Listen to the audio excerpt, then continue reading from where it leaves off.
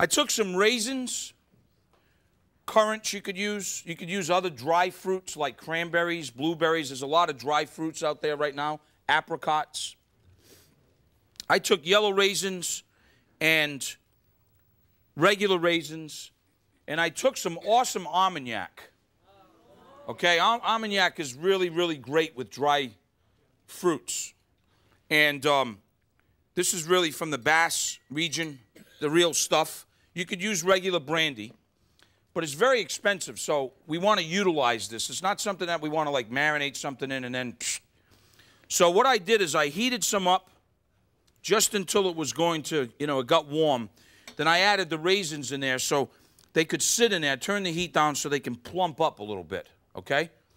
That's important. So that's what's happening there.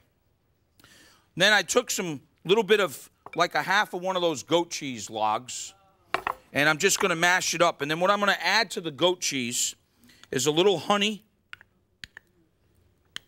and also the zest of a lemon. A little bit of sugar. Just a little bit to sweeten it. We're going to mix that in there. And this is going to become a filling. Now, what I'm going to do, I'm going to strain the raisins, but I want to keep that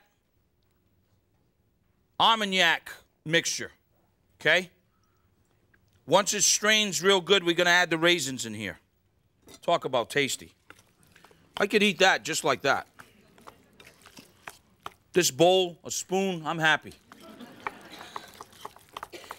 Now, we've got this goat cheese raisin filling. All right, look.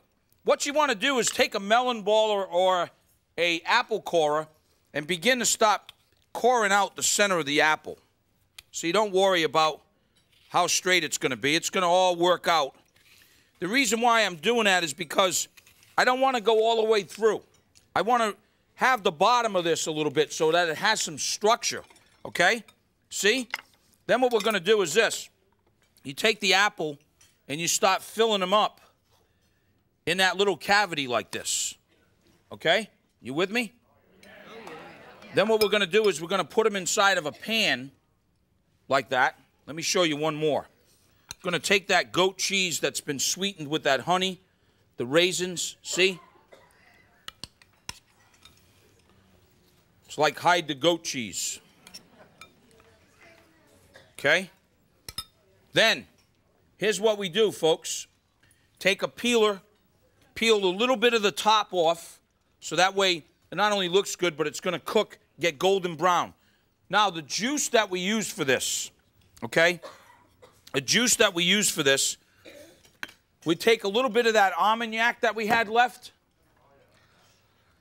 and we take, this is the Armagnac mix, we take a little bit of that hard cider, or apple cider, a little bit of sugar, and what you do is you bake them inside of the oven for about 45 minutes to an hour until they get tender, okay? What am I doing? Then what happens is this. This is what they look like.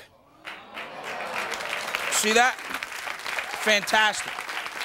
I take a little bit of I take one apple. I take a little bit of mascarpone cheese. I take a little bit of crushed walnuts, okay? And I take a little bam, bam, bam, bam, bam. And a little mint like that. And there you have it.